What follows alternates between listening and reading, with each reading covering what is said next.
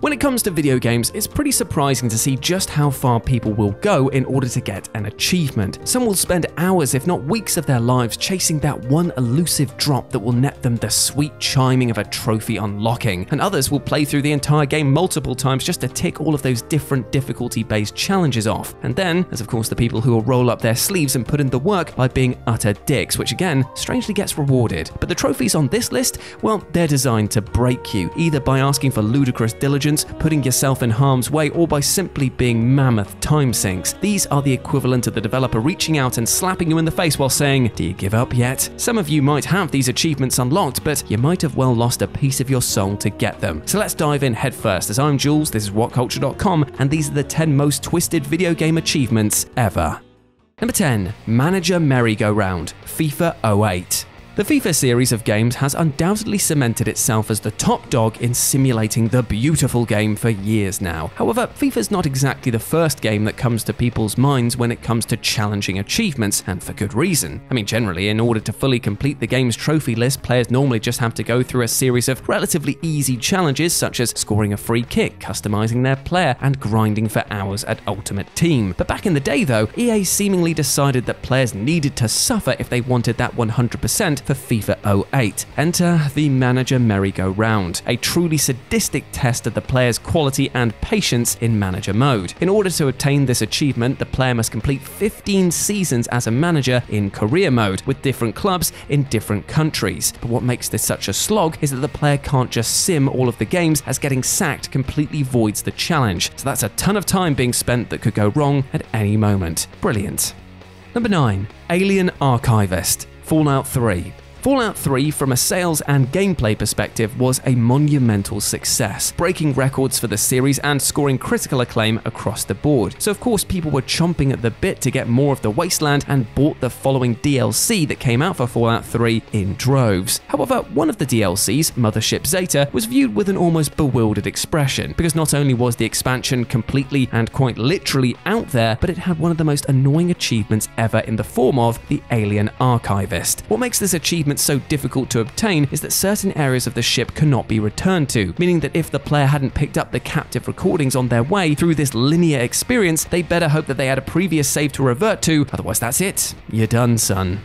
Number 8. Cross Your Heart, Hope to Die, Dead Space 2. For those who suffer from a fear of things going into your eyes, you might want to skip this entry and never, under any circumstances, try and get the Cross Your Heart Hope to Die achievement in Dead Space 2. As an unavoidable part of the story, this achievement might not be as difficult as some of the others referenced in this list, but it fits the description of twisted solely for its gruesome consequences if failed. The player enters the Noon Tech Diagnostics machine towards the end of the classic 2011 campaign, and to complete this achievement, the player just has to line up the needle with Isaac's pupil and then plunge it in, but this becomes progressively harder as the protagonist's heart rate increases. The trick to completing this minigame is to take periodic rest to allow Isaac's heart rate to decrease before continuing, but that only will increase the stress in your own heart, because this is absolutely brutal, and if you fail the minigame, you will get an incredibly gory cutscene that is, well, it's not for the faint of heart. Number 7. If They Came to Hear Me Beg, Halo Reach.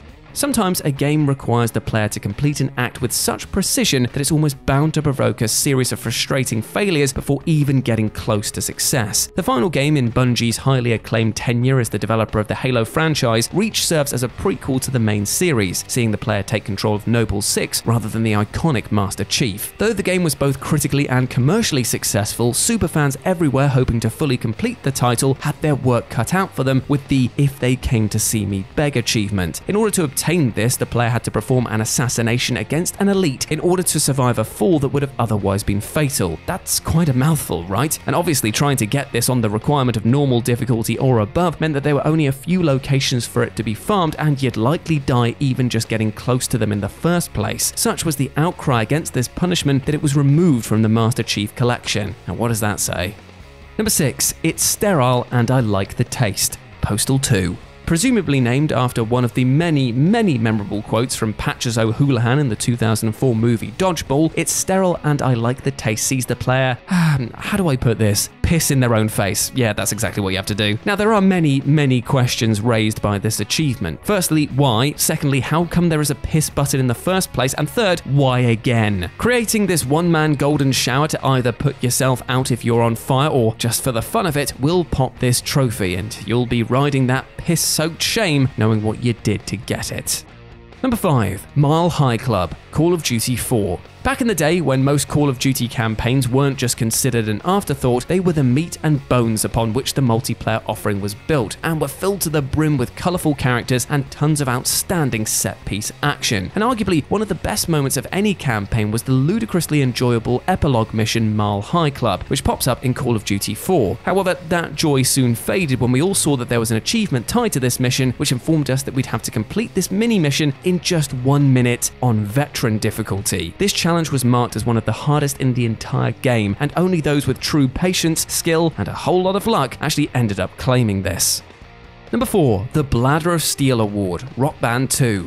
Ironically, this next achievement takes the absolute piss while also demanding that you hold yours in. In Rock Band 2, the Bladder of Steel Award was given out to players who could complete the entire song list without pausing or failing. The entire song list. That's 84 tracks, 84, that you'd have to complete without taking a single break. It was a monumental achievement, but was actually a trophy that went against the very ethos of the game itself, as here, instead of clubbing together with your mates, you were surprisingly better off attempting this solo, because with more players comes the risk of making mistakes or even just hitting the pause button by accident. Again, sorry about that to my housemates when that happened to us. If you are gunning for this, word of advice, make sure that your controllers are charged and also that you have about 6 hours to spare.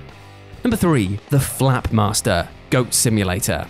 If you were alive in 2013, you will remember how big the hype around the mobile game Flappy Bird was. As a basic side-scroller, Flappy Bird wasn't exactly reinventing the wheel, but somehow it became one of the most viral mobile games ever, quickly rising to the top of the charts and creating genuine hysteria amongst some users after it was pulled from the App Store in 2014. So when Goat Simulator included a parody of this game that only required users to get 10 points, it seemed like it wasn't going to cause anyone any real problems. Unfortunately, this wasn't actually the case. Unlike the real Flappy Bird, the game within a game Flappy Goat is ridiculously difficult, forcing the player to embark on a lengthy process of trial and error in attempting to score the elusive 10 points. It turned out that the trick to obtaining this achievement is adding several mutators onto the player character, causing the game to lag and allowing the player to be more precise with their movements within the minigame. It was frustrating on a whole other level.